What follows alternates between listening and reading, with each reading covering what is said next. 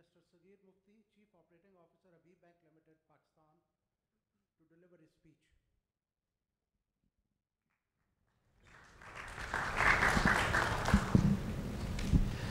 Assalamu alaikum, good morning. Being the first speaker is always a fun thing to do. I was just reminded that we have 45 minutes to cover all of us. So I'm going to try and make sure I'm very brief. I'm going to make sure I just share with you a few things to ponder over rather than give you a speech. So my apologies to you, there's no speech, but some ideas to discuss and think about. My name is Sagir.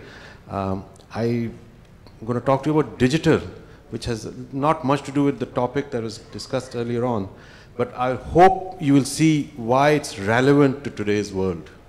I hope you'll see why we need to talk about it in the context of anything we think about, including defense security. You can see that in short time, a lot can happen today. In 1 minute, 18 million text messages go around the world, believe it or not. In 1 minute, 1 million logins happen on Facebook. So a minute is a lot of time now. And the reason that's very important to understand is that we need to start thinking about digital faster than we are as a community and a country and a group. Digital is moving very fast, and if countries don't think about it, there will be consequences of that. And that's my hypothesis, which I'm going to share with you over the next few minutes. The first thing that I would like to share with you is, what is it? Because there's a lot of confusion about digital. A lot of people think about digital as the physical attributes of digital. And the physical attributes of digital, they're enablers, but that's not what digital is about. So we need to figure out what is digital. In the physical attributes, people talk about the number of mobile phones in a country, internet connections. People talk about what number of services we are buying from them. The numbers are pretty interesting there. There are countries where over $1 trillion of trade now happens on digital, if you look at e-commerce. The countries which are just starting, like Pakistan, and we're already doing $600 million of trade on e-commerce. And it's a very new phenomenon in Pakistan.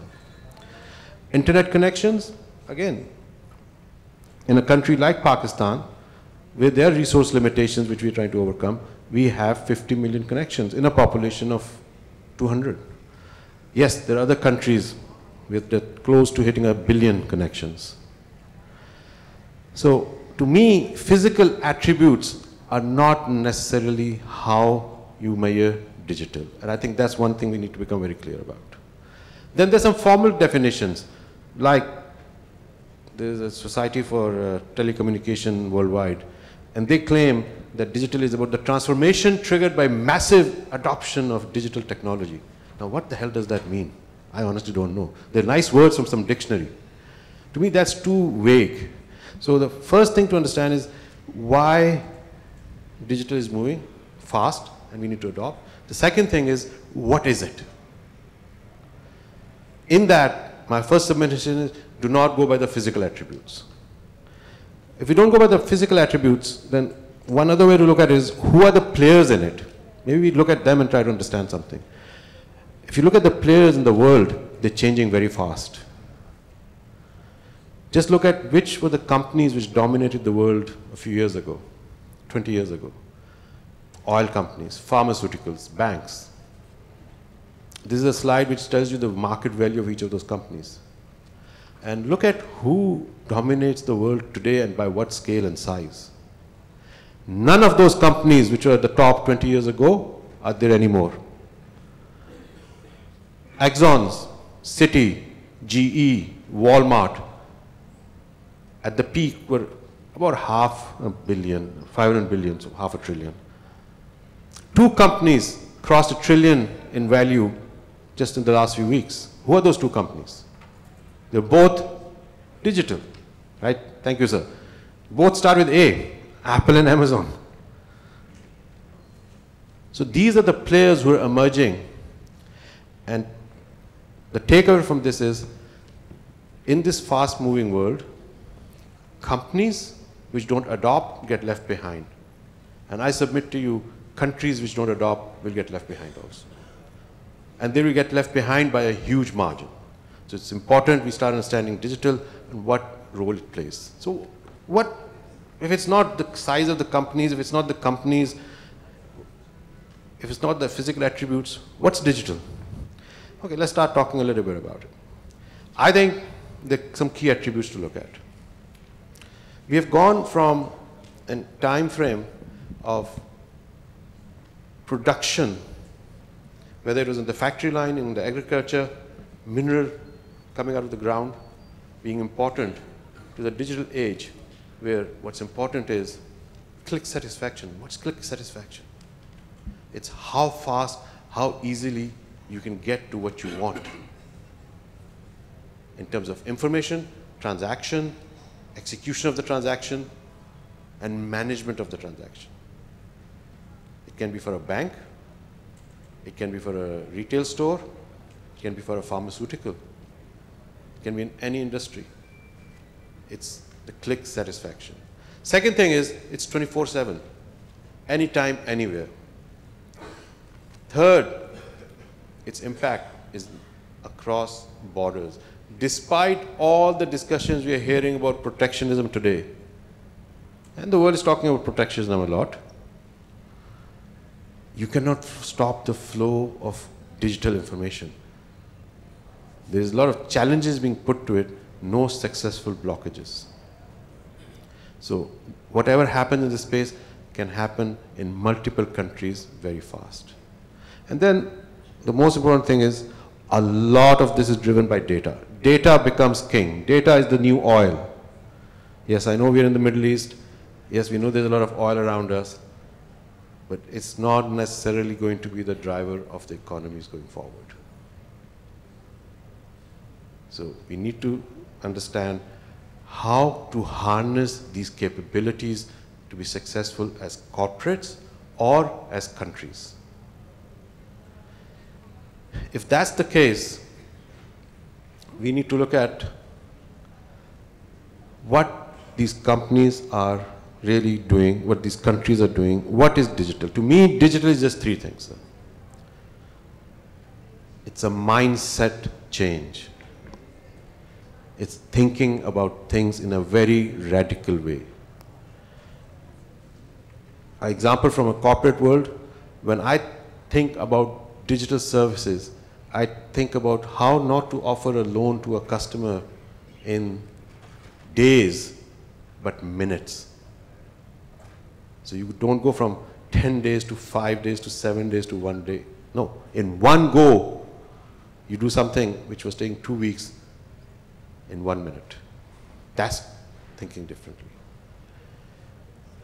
If you look at what is happening in the social sector, microfinance, financial inclusion. You talk about not adding a few thousand customers, you talk about adding a few billion, million customers. That's huge.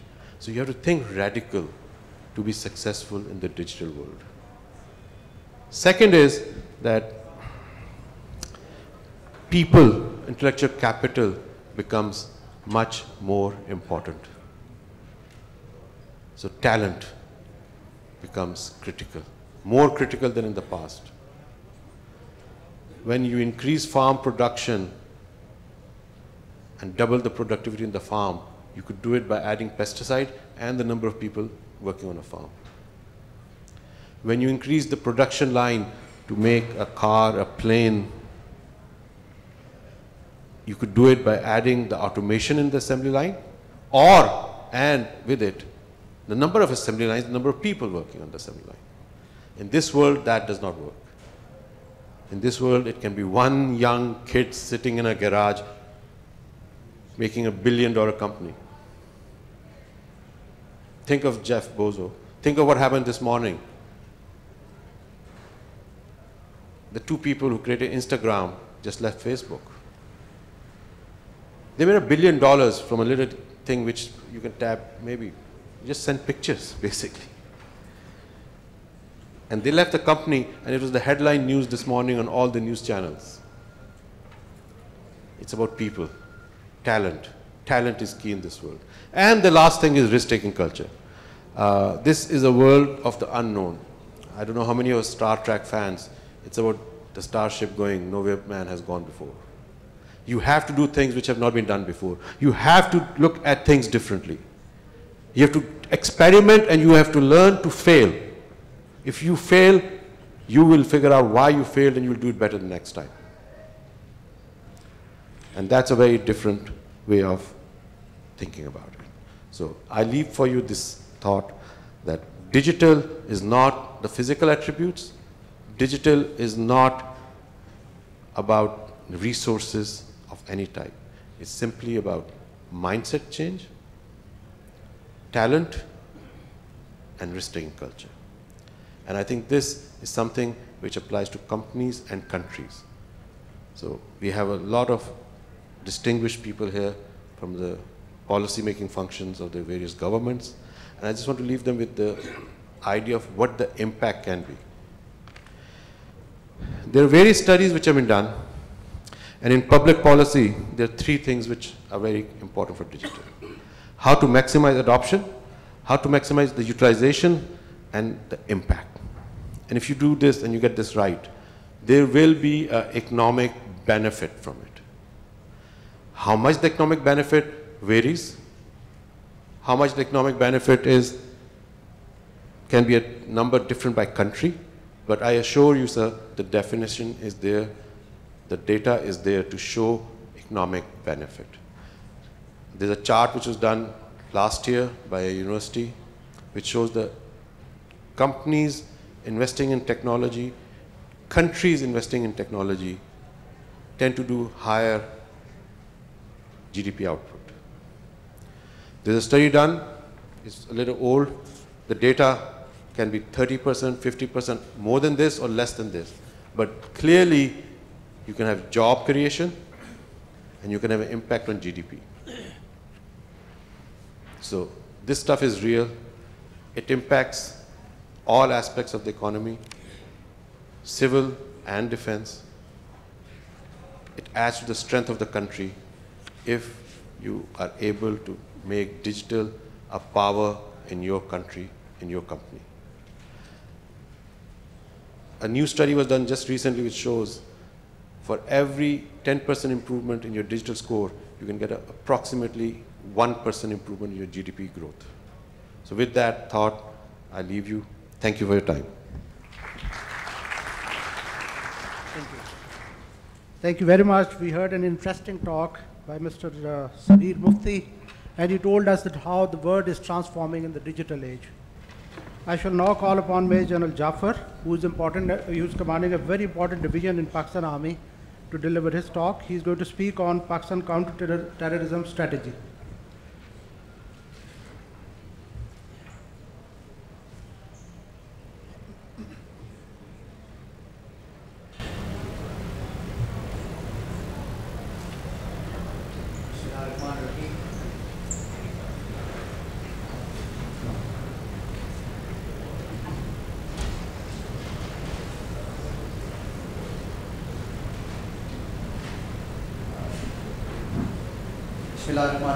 On behalf of Pakistan Army, I am grateful to Sasi and the co-partner for providing me an opportunity to share our experiences on Pakistan's counter-terrorism strategy, which alhamdulillah has been a success story for us.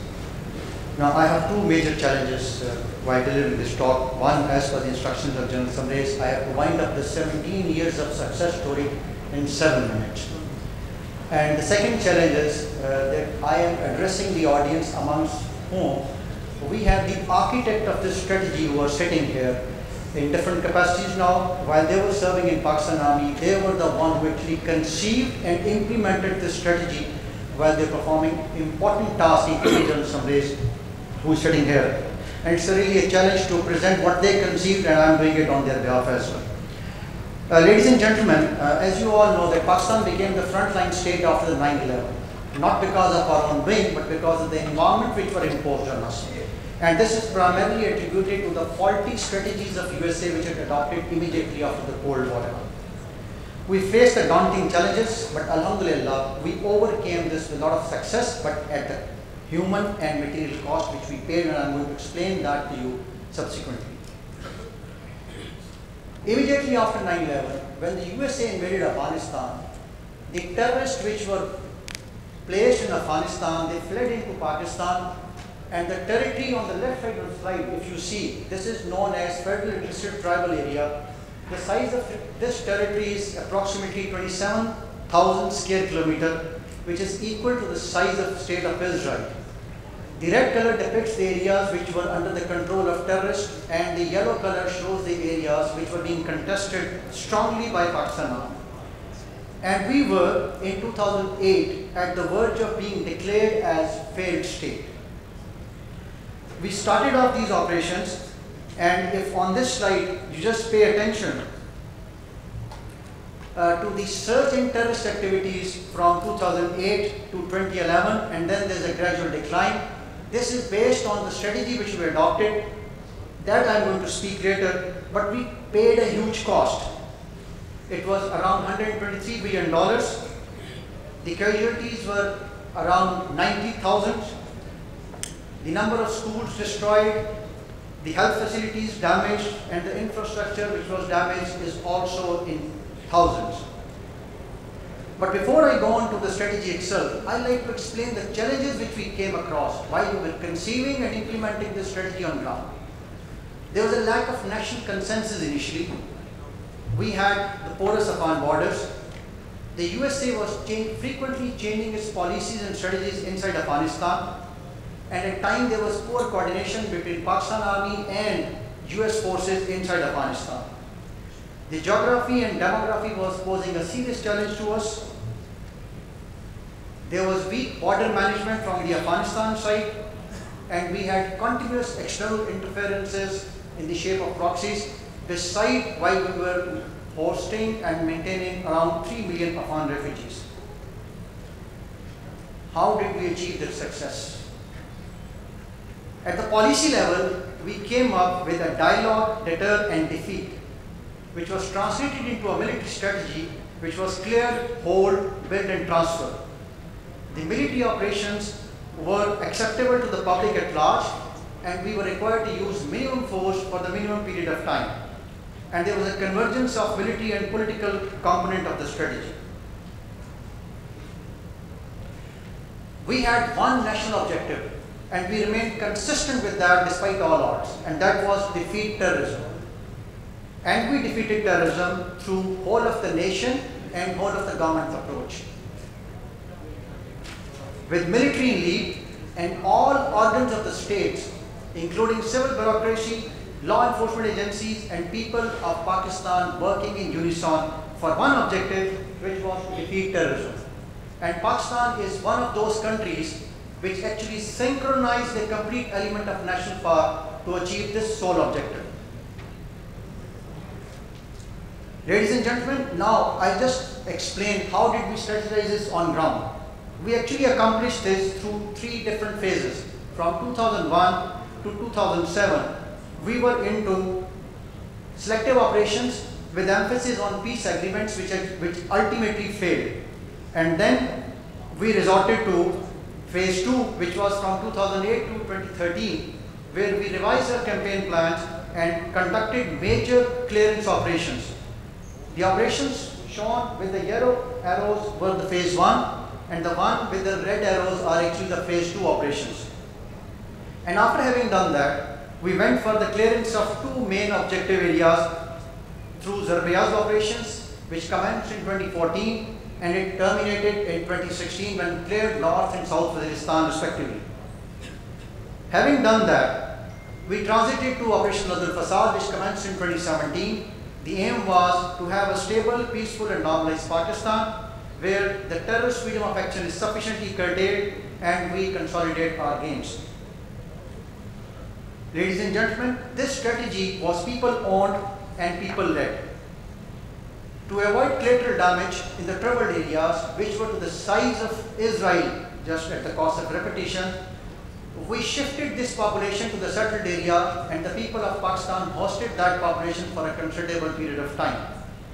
Having cleared that area, we resorted to winning hearts and minds, and we again provided and effort to provide them the socio-economic uplift.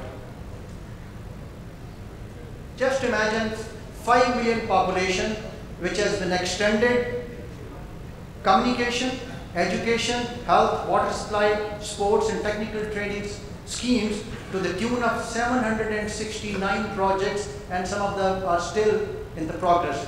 And those are the facilities which have helped uplifting the socio-economic life of those people who were affected by the war themselves. Besides that, we are the only country which has defeated Al-Qaeda. Over 1,000 killed, 1,100 arrested, 1,000 repatriated, including 40 high-value targets. Besides that, we also defeated Tehreek-e-Taliban Pakistan by killing around 17,000, arresting around 4,000.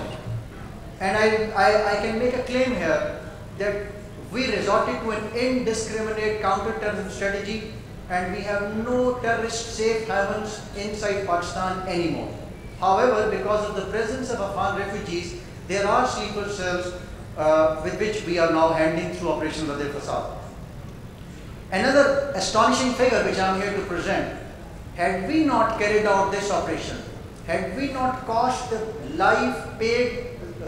life of almost 80,000 civilians, we would not have been able to recover the cache which is flashed in front of you. When we translate this cache into effect, it is to the tune of 32,000 improvised explosive device for 17 years in Pakistan at the rate of 5 IDs per day. And we have saved almost 100,000 casualties by clearing those areas and by recovering this huge cache. What is the effect? From 2013, the terrorist activities which were around 2,000, it has come down to 56 only.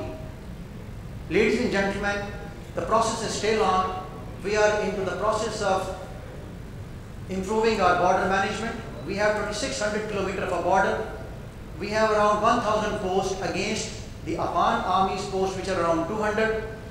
We have completed fencing of around 300 kilometers in our area, despite casualties of 40 soldiers. The demands which were made on Pakistan, we have made those demands at the cost of our own security and well-being. We have fulfilled our side of the bargain. But much has to be done from the Afghan side. All those terrorists who have fled to Afghanistan, they are being provided local support and are exploited by the hostile agencies through proxies. Daesh is resurging in Afghanistan, and it's not only creating problems for Afghanistan and Pakistan, but it's a threat to the entire region as a whole. The Prime Minister of Pakistan has very clearly said that Pakistan will no more fight anyone else war. Our soil will not be used for terrorism. Pakistan, ladies and gentlemen, is at the unique cusp of history, having surmounted the odds. It offers the brightest prospects for investment, for achieving shared prosperity. I thank you all.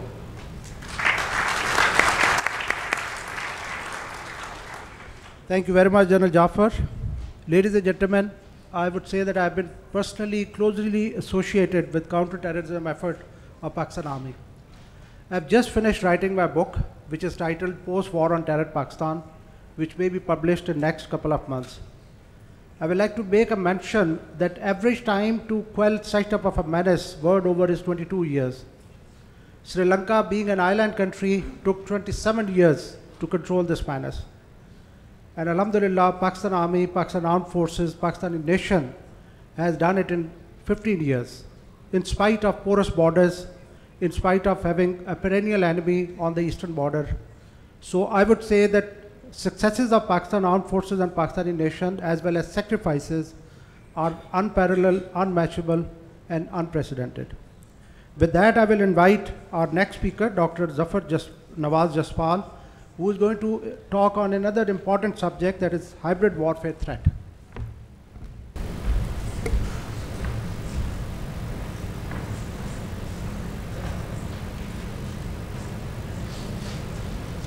Bismillahirrahmanirrahim. It's a great pleasure and honor for me to speak on a very important topic at this occasion. And with this, I am very much thankful to Sasi and the panelists providing me 5 to 6 minutes, I think. When we look about this current transformation in the global politics, we are identifying that new kinds of the challenges, new kinds of the strategies are emerging. It's an established fact that every age has its own problems, and we have to conceptualize them and contextualize them accordingly. Today, when we look about these kind of things, we say world is very much vulnerable, and especially states like Pakistan or Egypt are vulnerable to the hybrid warfare. It's a new term which was coined or immensely used by the Western analysts, especially after the annexation of the Crimea. But the Russians use the term new generation warfare, or the Chinese say unrestricted warfare. But when we are looking about this, theoretically speaking, it's an attempt to create a battle out of battles. It's a way or a strategy to which you try to exploit the weakest organ of the state to use, or you can say, maximize your strength. It's the very simplest manner. When we look about it, we say it is an attempt to impose an actor's will on their opponents through integrated, adaptive, asymmetric, synchronized, destructive effects on them in a multidimensional space and in a various spheres of life. Technology is making it very much easier. But when we look about these kind of things, we say there is a plethora of the terminologies to refer it, but what we can focus, there is a big shift. Generally, these kind of the wars, irregular wars, or these kind of the tactics were employed by the weaker party against the stronger party. But today, a stronger party or a sole superpower kind of a state is using hybrid warfare against the weaker state.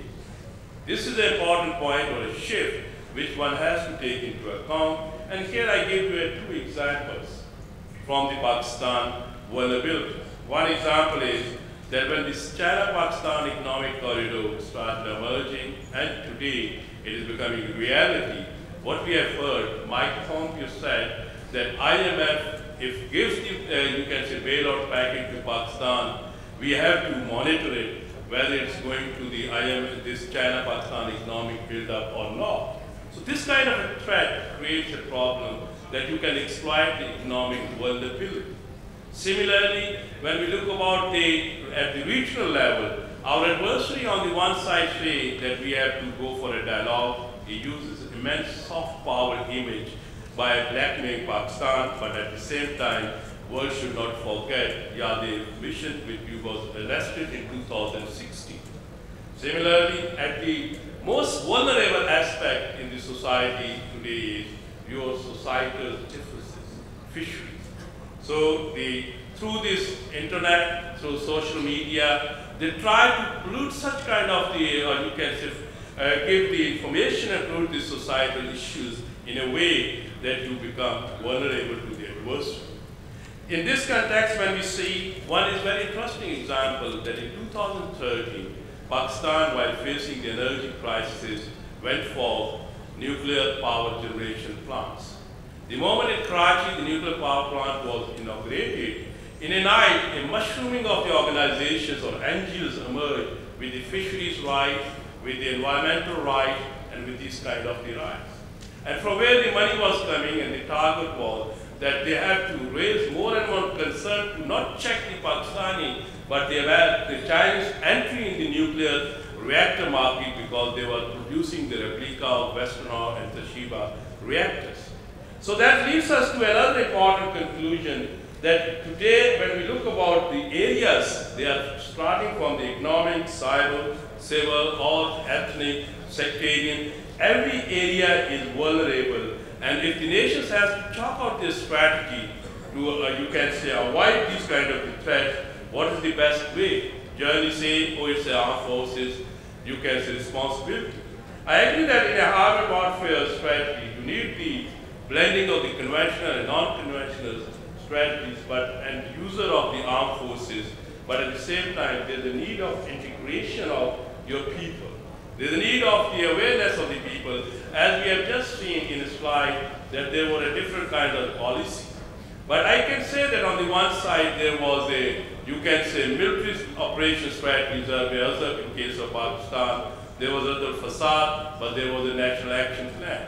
Without changing the narrative and awareness creation, you cannot face the new kind of the challenges which we say, non-kinetic challenges. And having said this, what my suggestion or submission is that both kind of the state like Pakistan or Egypt or other nations have to create some kind of what we call it hybrid warfare strategy centers.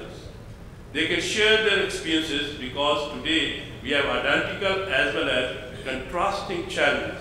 Having said this, that we have to conceptualize and contextualize the hybrid warfare challenges more clearly, and at the same time, the responses should be not only expected from the armed forces, but integration of the civilians and this kind of the forces. Thank you very much. Thank you very much, Dr. Jaspal. You were right on time. Ladies and gentlemen, Pakistan Air Force played a pivotal role in counter-terrorism operations. We have here an accomplished officer from Pakistan Air Force, Air Commodore Ghazanfar, who is going to talk about role of PF in counter-terrorism operation.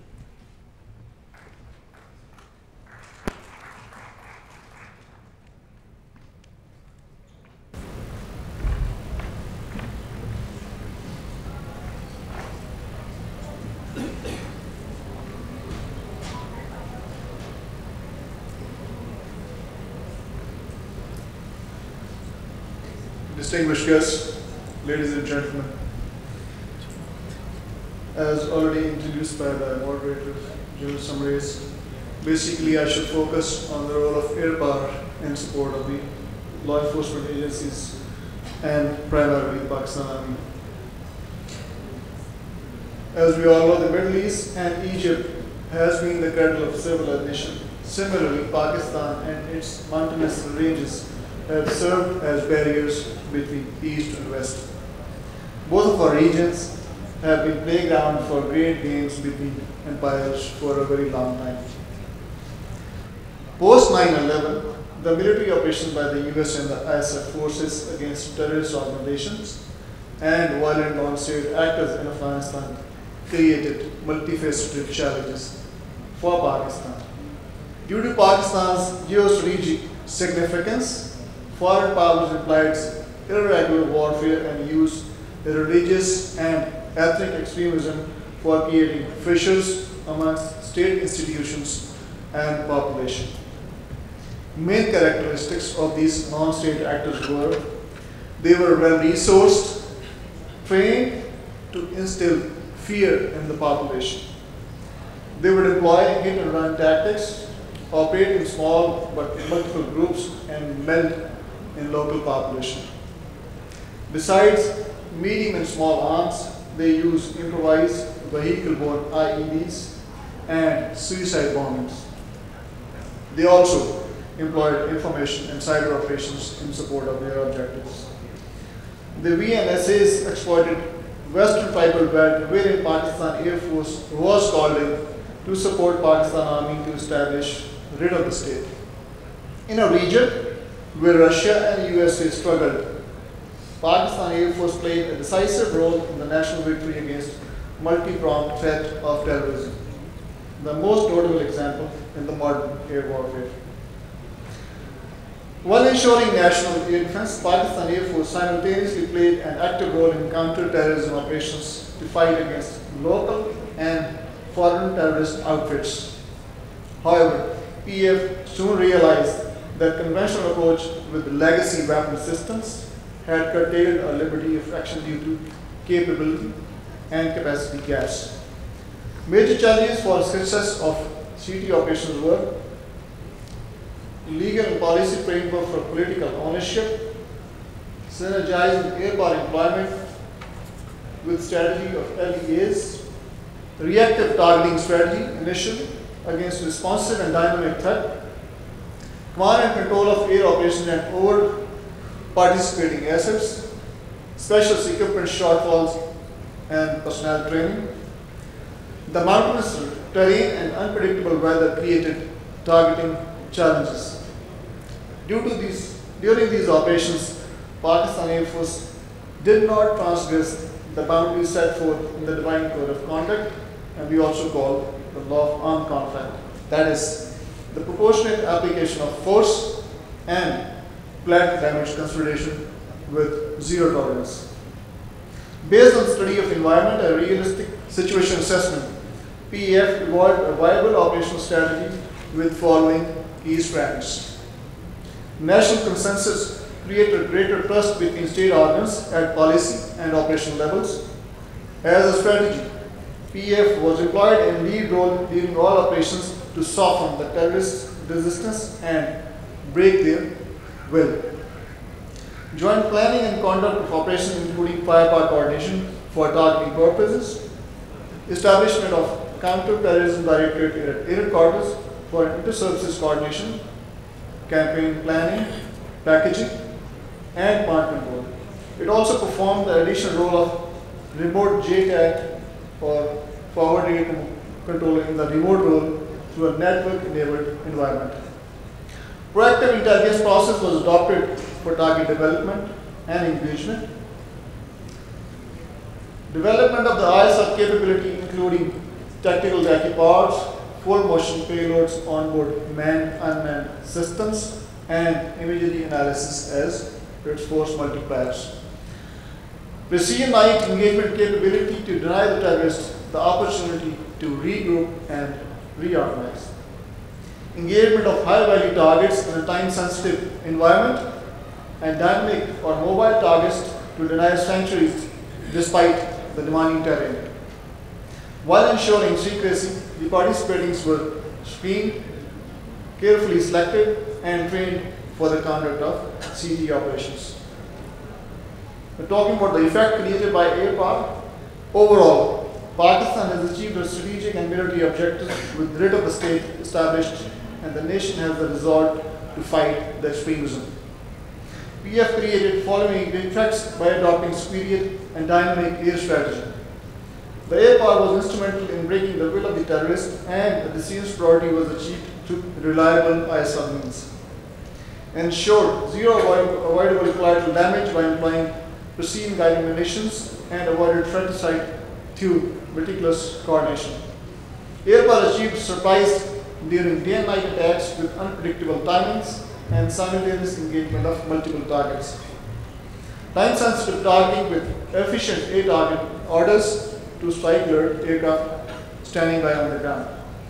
Dynamic targeting, whereby targets not included in the air tasking order were tracked, identified, and cleared for engagement by air headquarters in real time.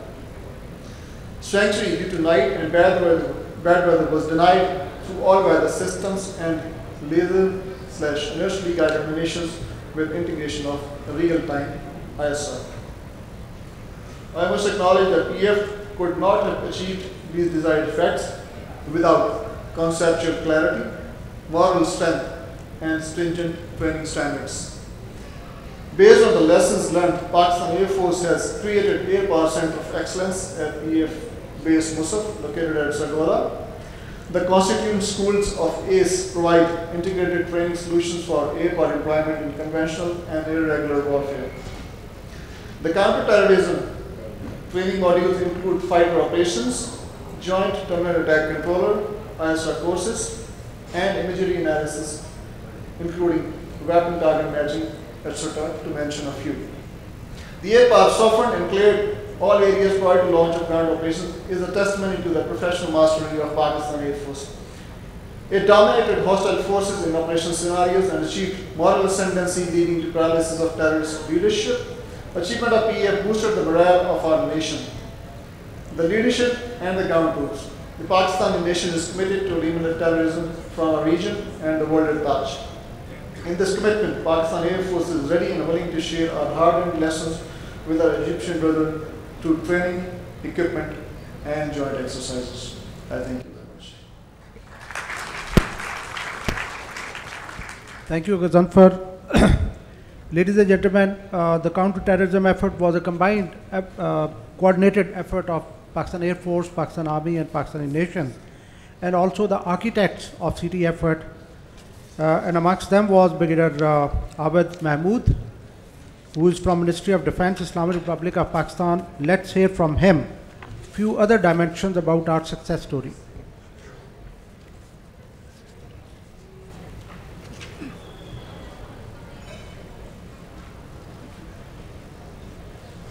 Well, ladies and gentlemen, first of all, let me thank Jan Jafar for explicitly covering the city effort of Pakistan.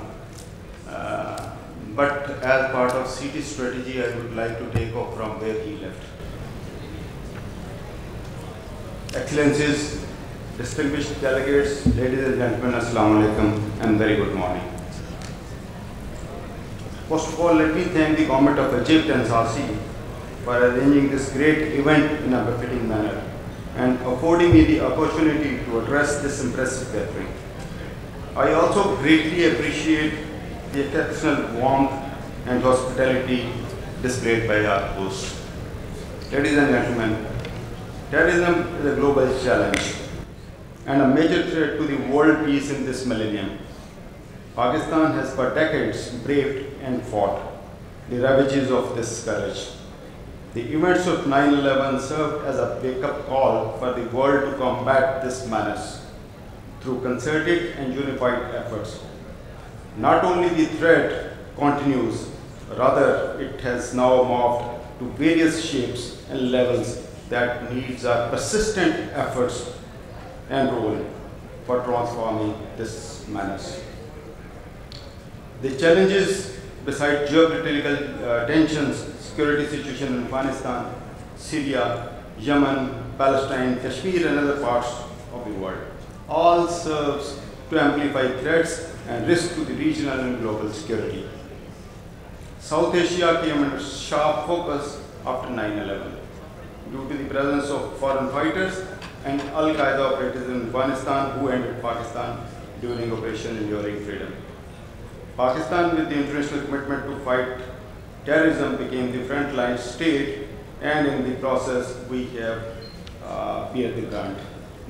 Casualties, as Brigadier Jan Jafar has told you, that about 90,000 casualties.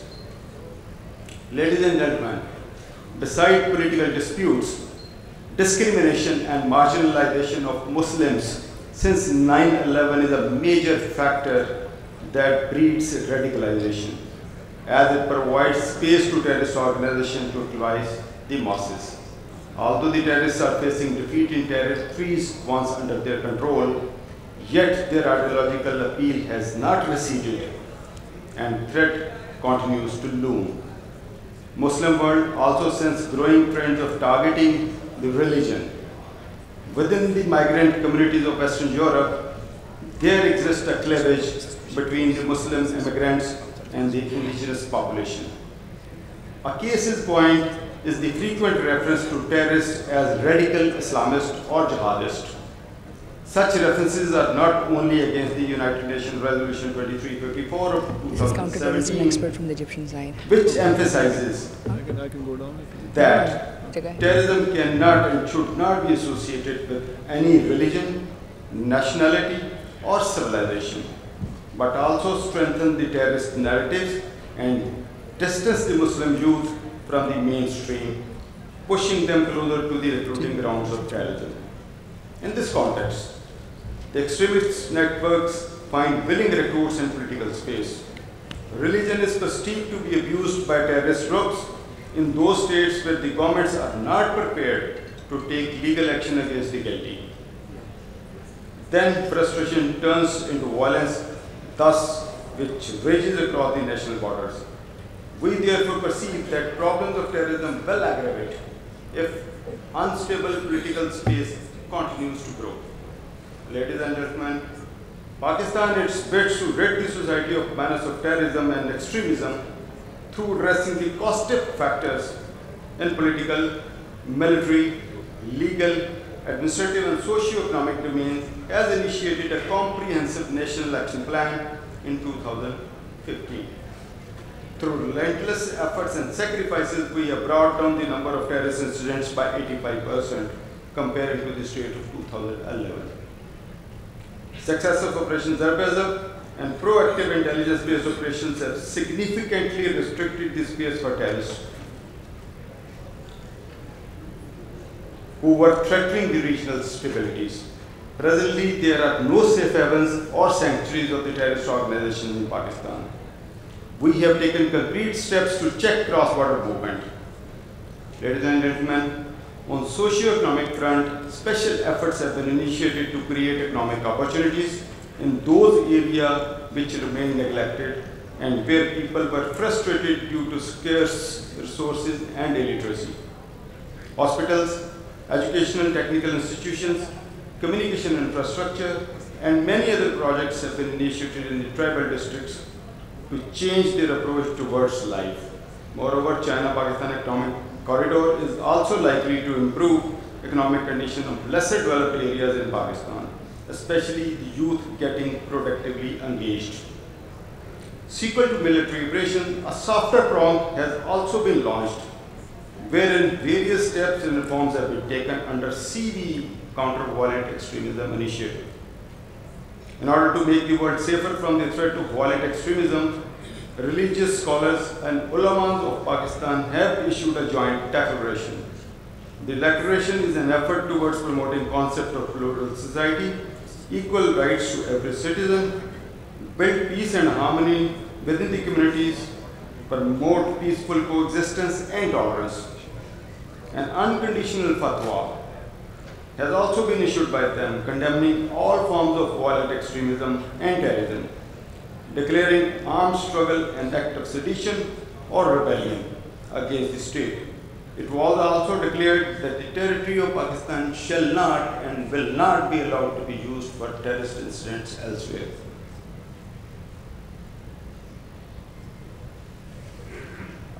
Ladies and gentlemen, I would like to pay a special thanks to the Grand Mufti of Egypt and Sheikhul Azhar for endorsing this message of peace of Pakistan, which is now known as Paigam-e-Pakistan. It is in the shape of a fatwa and joint declaration.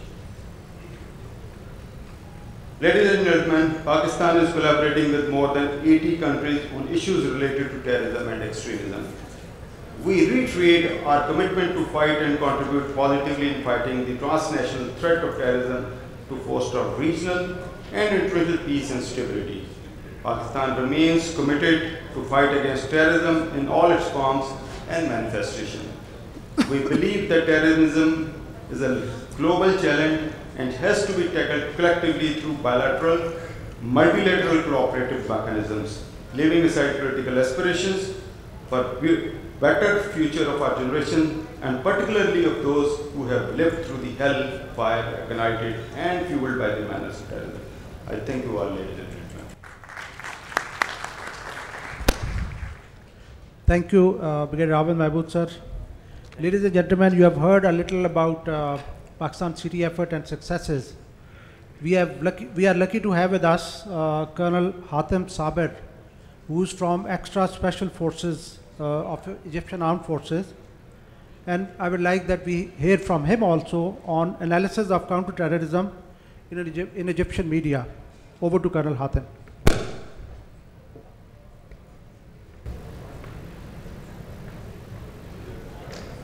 السلام عليكم. في الحقيقة يعني الكلمة التي سألقيها ليست كلمة مخططة، ولكن هي تفاعلا واستجابة لما تم مشاهدته من عرض رائع للتجربة الباكستانية في مجال مقاومة الإرهاب. يعني للتعقيب عن هذا العمل الرائع العظيم، وددت أن أوضح للحاضرين أن التجربة المصرية تكاد تتقارب وتتشابه تماما مع أقدمت عليه باكستان في حربها على الإرهاب. كانت مصر بعقب أحداث 25 يناير 2011 معرضة لشبه الانهيار التام والإجهاز على الدولة المصرية باستهداف قوات الشرطة، ثم بعد ذلك محاولة التأثير على القضاء، ثم بعد ذلك محاولة جر القوات المسلحة وسحبها إلى حرب أهلية مع الشعب المصري بغية تدمير الأمن القومي المصري باستغلال حالة الفوضى التي تم صناعتها بدقة خلال هذه الفترة. كان لزاما على القوات المسلحة في هذا التوقيت أن تتوحد على قلب رجل واحد للحفاظ على الأمن القومي المصري، وتم وضع خطة طويلة الأمد للحفاظ على تماسك الجبهة الداخلية المصرية. عقب ثورة 30 يونيو 2013، هذه الثورة التي يتلاحم فيها الشعب المصري مع القوات المسلحة للإطاحة بنظام تم وضعه خصيصا للإجهاز على الدولة المصرية، تم وفود العديد من الإرهابيين والمقاتلين من كافة بقاع الأرض ومحاولة تمركزهم في مثلث رفح الشيخ زويد العريش في شمال سيناء، وهي مساحة لا تتعدى 1.5% من مساحة شمال سيناء بالكامل. هذه المجموعات سارت على 6 خطوات أو مراحل هدم للدولة المصرية، انتهجت في 6 خطوات كما ذكرت. الخطوة الأولى هو تجهيز مسرح العمليات اللوجستيكي لمنطقة شمال سيناء، وهذا بالفعل تم خلال استغلال حالة التهرب الأمني بعد 25 يناير، وتم تجهيز شمال سيناء بأسلحة ومفرقعات وأجهزة ومعدات وأجهزة واتصالات حديثة جدا واردة من الخارج. ثم بعد ذلك الخطوة رقم 2 هو القيام بإنشاء مجموعات إرهابية صغيرة. هذه المجموعات الإرهابية الصغيرة كانت تقوم بعمليات ضد قوات وتمركزات الأمن لمحاولة جس النبض أو معرفة القدرة الحقيقية، ثم انتقلت إلى المرحلة الثالثة لتنفيذ عمليات كبرى لإثبات القدرة والوجود. ثم المرحلة الرابعة توحدت هذه المجموعات الصغيرة التي كانت تعمل بشكل شبه كامل أو دون مراقبات أو دون عمليات ردع إلى أن تتوحد على قلب راية واحدة لمحاولة التأثير على الأمن القومي المصري. ثم انتقلوا بعد ذلك إلى المرحلة رقم 5، وهي محاولة استقطاع جزء من الأرض ورفع العلم الأسود عليه، ثم مفاوضة المجتمع الدولي باعتبار أنهم متمردين وليسوا إرهابيين.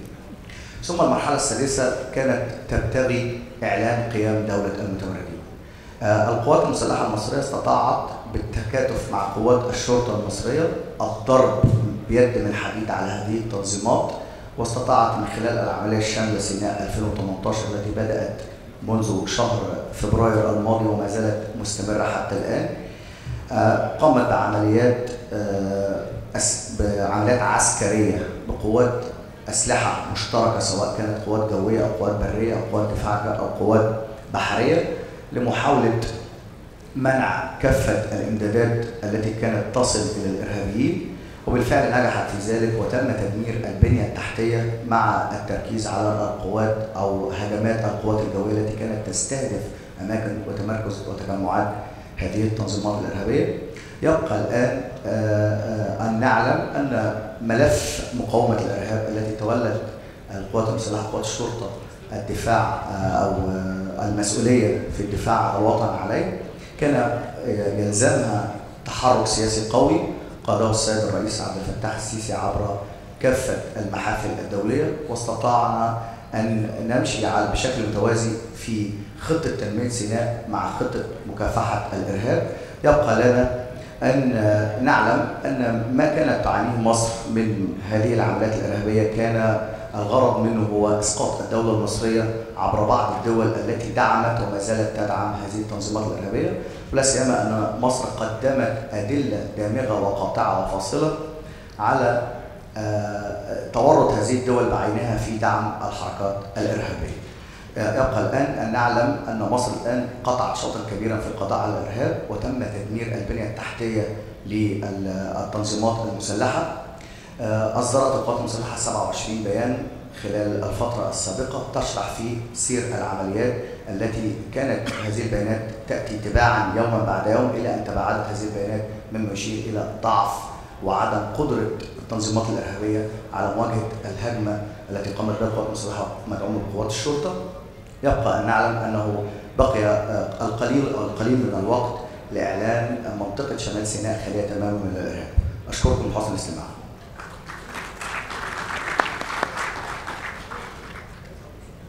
لو كان في أي أسئلة.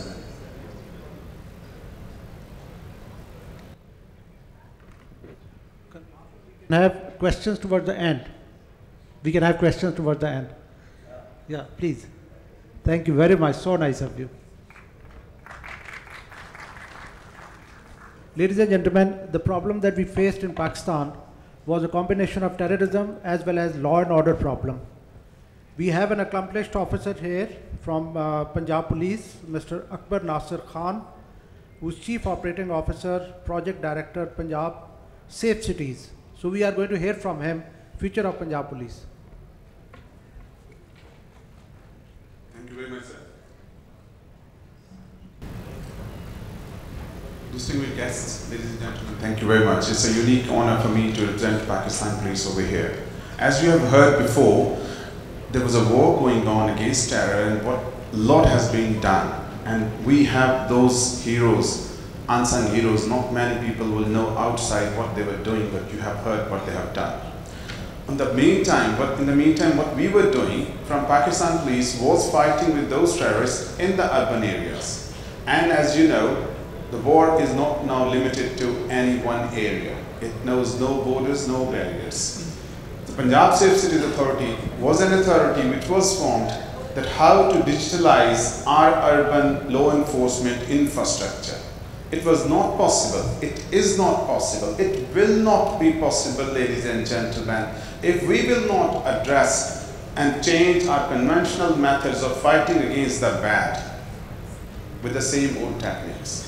My first speaker, Mr. Mufti, made my job easier by telling that what can be done and how we can transform and digitalize so many things in the private sector. But here is a little example that how we have done it in Lahore, which is a city of 11.1 million, and also in Islamabad. We have transformed our security sector. For trade, security is a precondition. There are so many challenges which we can see, like emergency response, terrorism. Any trader, any businessman who wants to come, he has to see all these things. However, what is important is the leadership, politics, environment, urbanization, political, all these issues are everywhere in all mega centers.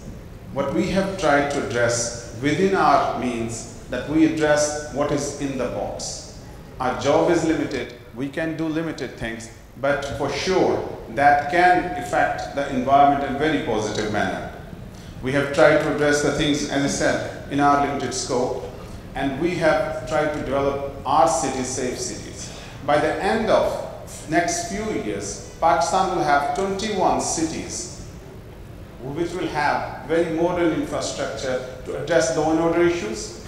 But not only that, we have developed the integrated emergency response center. This can be the first 911 of Pakistan or 999 or any other number. All emergency services are together and we are doing it. Because it is important for anybody who is visiting, especially for trade, any other place, they need immediately help. Where they can find even as small as where they want to go, they want to know the way. It's not about always emergencies, it is always also about the information, how they can do, what they can do. The second was the intelligent counterterrorism. The days are gone when we can do with the human intelligence only. The human intelligence also needs technical input, and who knows better than all of you and the people over here what the human intelligence has been supported by the technical input. And then we are also doing intelligent traffic management. We are very lucky to have very able partners like Huawei from China and other friends who are working with us to regulate a city of 11.1 million, and believe me, this traffic is as complicated as any other place, as Cairo, any other place. But we have started doing it. And this is a promise which will bring order in those cities where people are willing to invest, where traders want to come and see what kind of a city life is there. And then this is again, a list is huge, and time is short, I can't dwell all on that. How we are doing it? We have some solution components. It's more about technology, that we have developed a command and control center, sir, where all this information is at one point. All the relevant government agencies are under one roof, a hole as big as this, and they are working on their different parameters. They are trying to address the problems of the people. They are trying to be responsive as much as possible.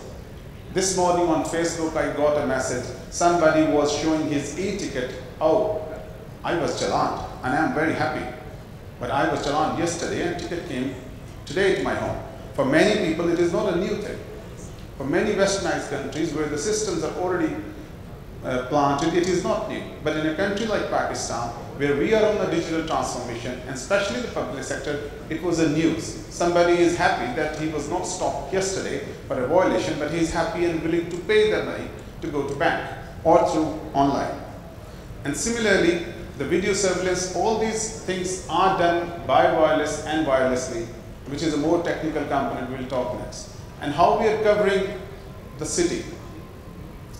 Ladies and gentlemen, we have sensors across the city. There are different types of sensors. Sensors include cameras. They include people to public talk as well from the center. We can talk to people, they can talk back to us, and we provide them help. Its major purpose is the public safety and order on the roads.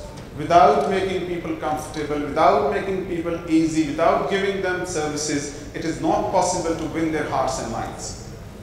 And that is the basis of all cooperation and affinity with the state. And ladies and gentlemen, it was not possible alone. Police or any other organization cannot achieve results if they do not have partners from different society segments.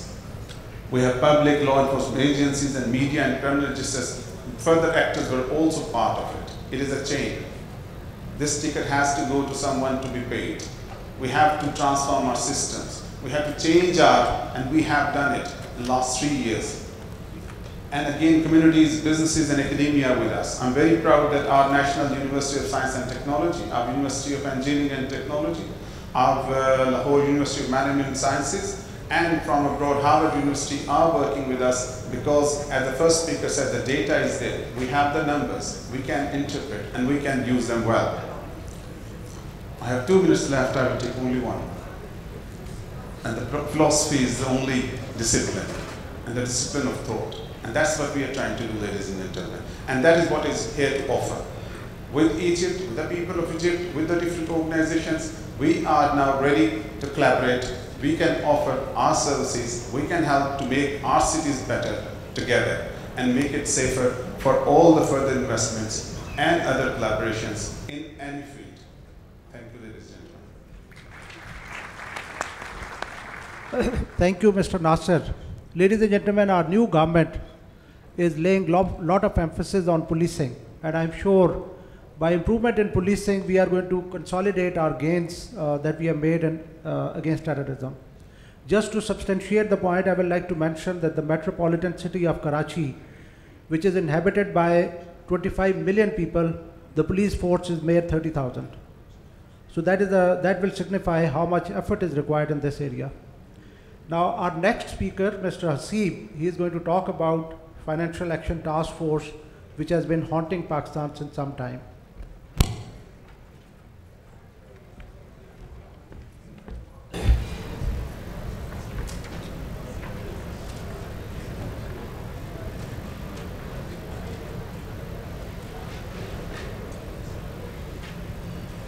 Good morning, ladies and gentlemen, distinguished guests. My name is Hasib Rahman, and I'm an external fellow with SASI. I deal with corporate law and finance and would like to speak to you about the Financial Action Task Force, which is the FATF, and its anti-money laundering regime, as well as counter-terrorist finance. And I'll try to keep it brief, given that we're pressed for time. So, it may seem on a tangent, but the scope of the FATF's regime is certainly relevant to national financial security, and by extension, successes relating to the BRI and CPEC, and particularly in light of the post-9/11 environment mentioned earlier. So the FATF, what is it? It's an intergovernmental policy-making body that sets, assesses and monitors international standards to combat money laundering, terrorist finance, and more recently what they call proliferation financing. Given its international outreach and its effects on domestic policy, the FATF is not a treaty-based organization, which is surprising, and it was established in fact by the G7 in 1989. It is comprised of 35 countries that are roughly analogous to the OECD. and it diffuses the regime's standards to more than 180 jurisdictions through transnational anti-money laundering networks and regional FATF bodies such as the Asia Pacific Group or MENA FATF, of which Pakistan and Egypt are members respectively. So the FATF regime consists of various legal prescriptions under what's known as the AML-CTF 40+9 recommendations, which include customer due diligence and know your customer protocols for banks, which I'm sure you're quite familiar with. So money laundering, which is the issue which the FATF deal with, is a phenomenon which in the strictest sense of the concept is the introduction of proceeds of crime to the illicit economy in order to guise their origins and allow the perpetrators of crime to enjoy the spoils of their endeavors. In the context of the FATF's policy, however, the AML regime is linked and entirely contingent on financial globalization and international capital mobility. Alongside an attempt to prevent criminal activity, the internationalization and problemization of the AML can be seen, and it's indeed claimed to be a drive to achieve other unrelated public policy objectives, such as controlling illicit narcotics and arms trades, and people trafficking and promoting national financial integrity. The AML regime is not actually in place to eliminate money laundering, which is an end that wouldn't be compatible with the free movement of capital at all, but it's to exert a degree of control over the mobility of capital with a view to bolster public policy ends.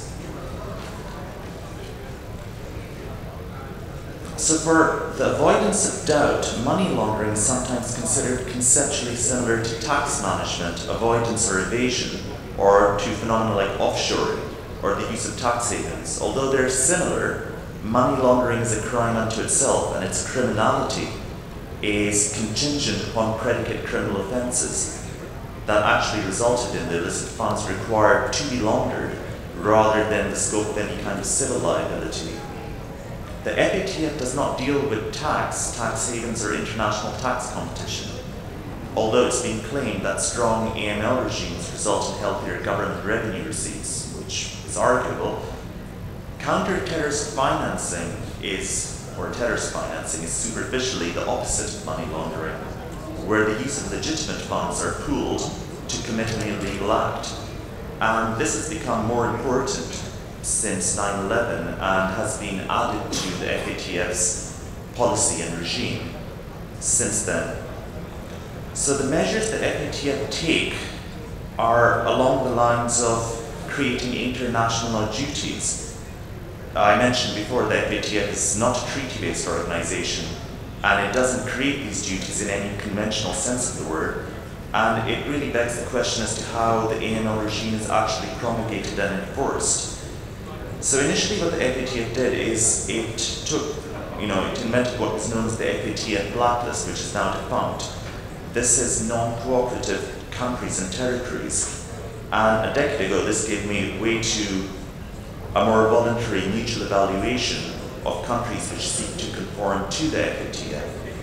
Blacklisting stigmatized many emerging economies and can be correlated with capital flight and a reduction of FDI received by those jurisdictions, and the threat of blacklisting forms a forum to normalize emerging economies adopting FATF AML standards.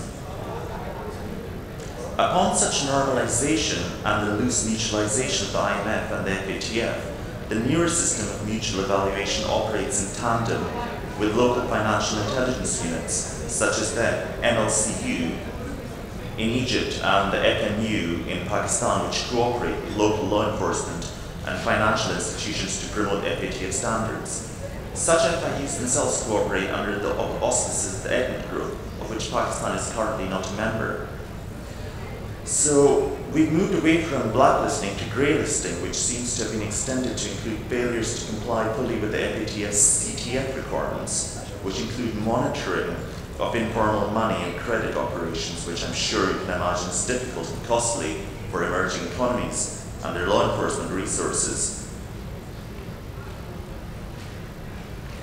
Generally speaking, the costs associated with investing in AML and CTF standards are felt disproportionately by non-OECD and emerging economies, as are the effects of failures in compliance. The FATF and FPIUs provide no evidence that their policies are either effective or indeed cost-effective, particularly for these emerging economies, from whose perspective AML may be their most expensive compliance cost.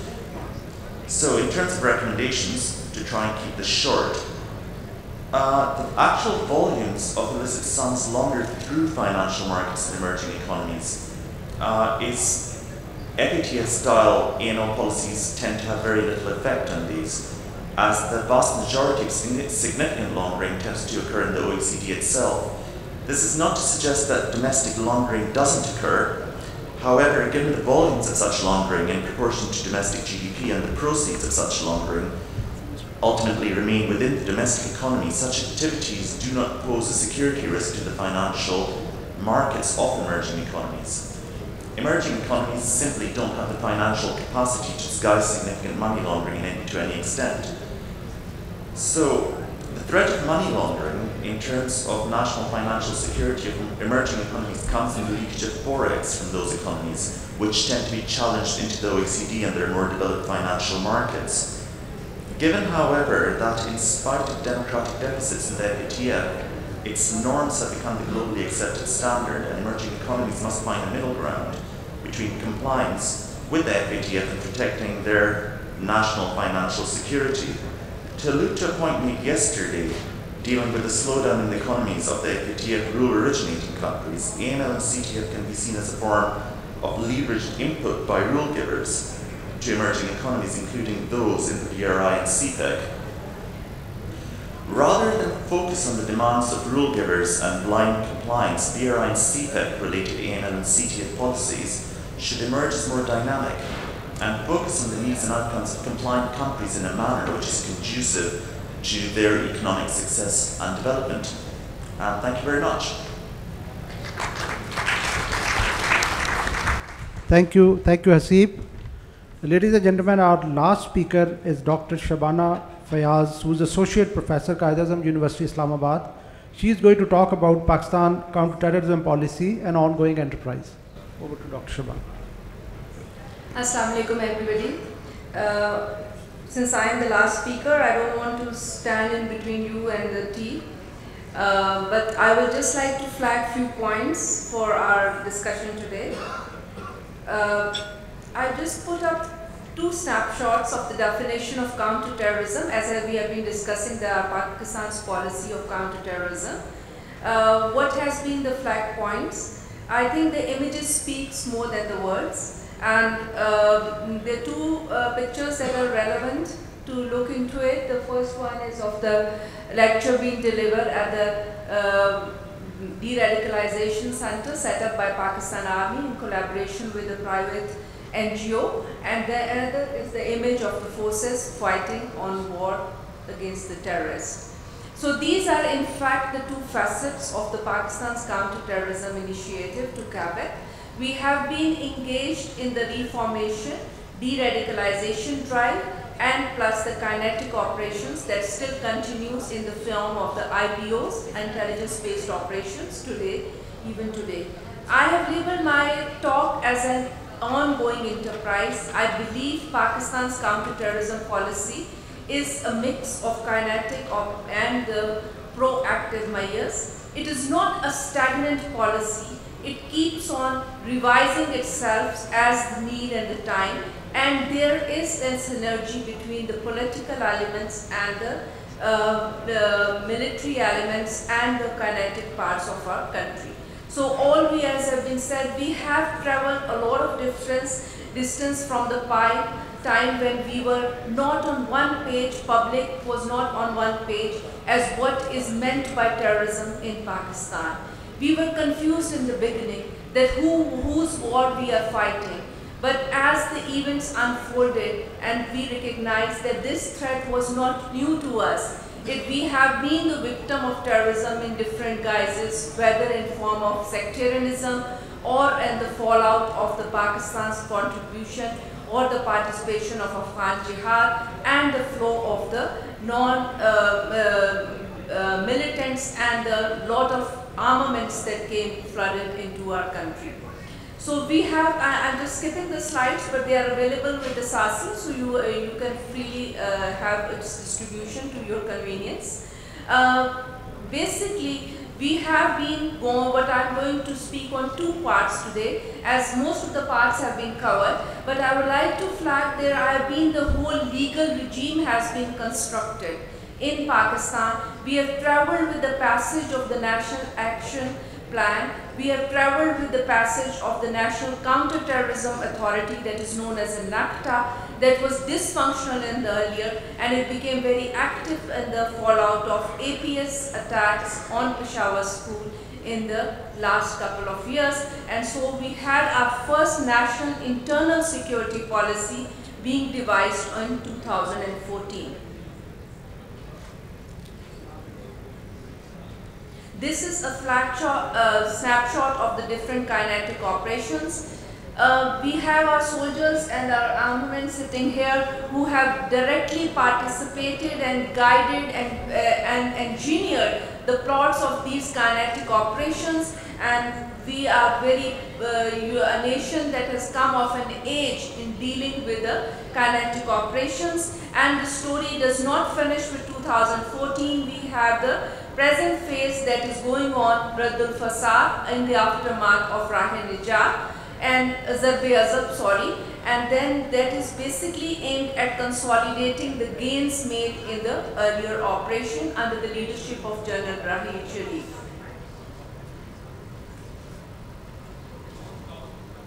This is just a snapshot of our present army chief, who has said that we will not spare any terrorist, and we will resolve all our energies to the benefit of the nation and eradicate the terrorism from the roots of the country.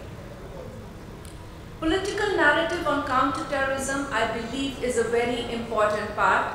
We cannot ignore it. This is a quotation to quote from our Prime Minister, that security apparatus is overstretched and exposed in the absence of a holistic counter-terrorism policy, with the under-equipped and under-trained police force is the greatest sufferer. This is a statement that was given by Prime Minister Imran Khan prior to his coming to the office. So as we know of today, that he has kept the office of the Interior Ministry with himself and the nation, so he is very keen to look into devising a holistic framework and working in synergy with all the branches of the state to work a best solution for Pakistan's counter-terrorism initiative. This is another snapshot, since the political narrative does not stop with the government in power. This is another quotation from the Pakistan's People's Party former head, Mr. Asif Zardari, who was also the ex-president of Pakistan. He believed that he continues to People's Party, believed that defeating the ideology of terrorists is more than essential even today. And I think these words have the resonance with the present phase and the future phase as well. Ex-Prime Minister Nawaz Sharif was also committed to rein in the tide of terrorism. And so is another religious party, popular religious party in Pakistan, Jamaat-e-Islami, who believes that Afghanistan and India are continuously interfering in Pakistan and resulting in the terrorist operations inside Pakistan. Cyber terrorism operations is a very key element that needs to be understood. Pakistan, as my colleague Mr. Jaspal has rightly pointed out, that hybrid warfare is the coin of today. So is the cyber terrorism operation, and Pakistan is doing its best to keep pace with this threat.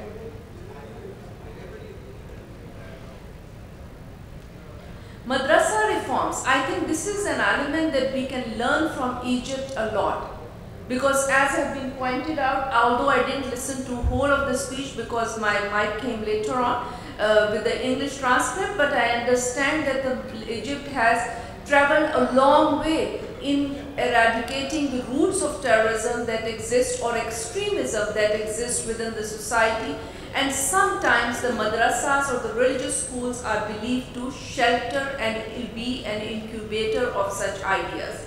In Pakistan, it is wrong to say that all madrasas are bad. They are not bad, but unfortunately, some of the terrorists have had the training in a sizable portion of madrasas who have been teaching a very one-sided version of Islam. I must like to recall, just to confuse, that the Imran Khan Prime Minister of today, he has just said that why can't we have the engineers and the doctors coming out from madrasas? Why can't we have them? Why can't we redo our homework? And this is the resolve of the Pakistan's government today, and I believe, I have the hope that there will be a better options for Pakistan and we will move forward. And then is the role of civil society as well. I would like to conclude with this, that our policy framework is holistic in outlook. We have traveled up to 17 years where we are standing today, where the human security element of counterterrorism is very well understood by Pakistan. However, we need to do more homework on madrasas, on reforming our judicial system, on reforming civil enforcement agencies, on rehabilitating and reconstructive efforts, and harnessing the role of civil society, media, and counter-narrative to terrorism. Thank you a lot for your patience. Thank you, Dr. Shabana. Ladies and gentlemen, we had an exhaustive session, 9 speakers, and I'm sure that it was a bit dry also. So let me share something very light with you. My friends from Pakistan would know that Sassi Punnu is a folklore, a love story in Pakistan. Yesterday, one of the speakers pronounced Sassi as Sassi. So I really like that, and since then I'm looking for a Punnu. So in the end, I would like to thank all the speakers for making wonderful speeches and for adhering to the timings. And thank you to Sassi for providing us this opportunity. So nice of you.